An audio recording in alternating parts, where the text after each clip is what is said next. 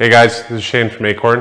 Today we're going to be going over what a typical furnace service looks like and all the different components and safety equipment that are involved in these things. So first off, we'll go through the sequence of operations. So obviously you have a call for heat from your thermostat. First thing that's going to happen is your inducer motor is going to fire, which is going to prove that your exhaust is not blocked. Secondly, what happens is once these pressure switches close, you're going to have hot surface igniter, which is we don't have standing pilots anymore. All these new units are equipped with hot surface ignition. So that thing's going to fire up and start to glow. When that happens and gets to a certain temperature, for a certain period of time, your gas valve is going to open and boom, we have ignition. There is a thermostat inside the heat exchanger, which will then cue once it reaches a certain temperature. We will get your blower motor will start to turn, and that's when you get your hot air start to blow. So when we are servicing a furnace, first things first, we do look at filters in the unit, which should be checked about every 3 months. Obviously not everyone has 4-inch pleated filters, but that is something that you as a homeowner can check on your own without us coming to check it, obviously, as we would every year for an annual inspection.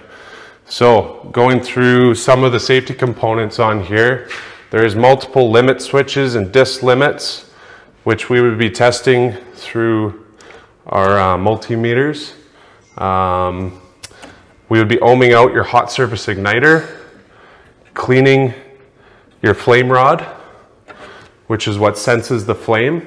In case there was a misfire, it doesn't just keep pouring gas out into the atmosphere or into the furnace, it would shut itself down immediately. So that's an important piece that needs to be cleaned. These are all your different pressure switches, which I touched on. We'd be testing those with a manometer. Just seeing if they're opening and closing at the right UF.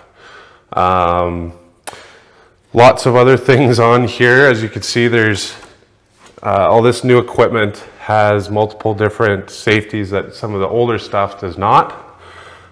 We would also be amping your inducer assembly, so testing what the motors are pulling, as well as your blower motor down here.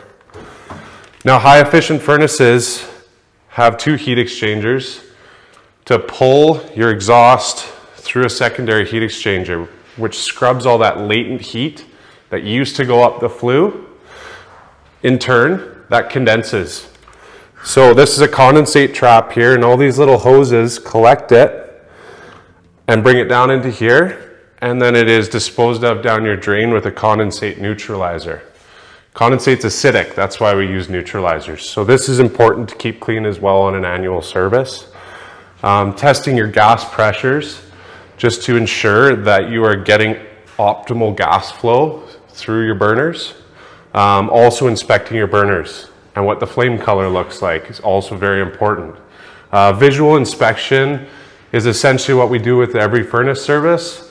If we notice that there's something off, then we will have to go further, pull the burners out, see what's going on, see if there's any blockage, clogs, and then secondly, taking a look at your heat exchanger within the unit with a camera.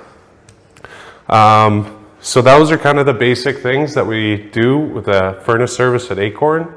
Now, if you ever have any questions going forward, please feel free to give us a call or visit our website at acornheat.ca.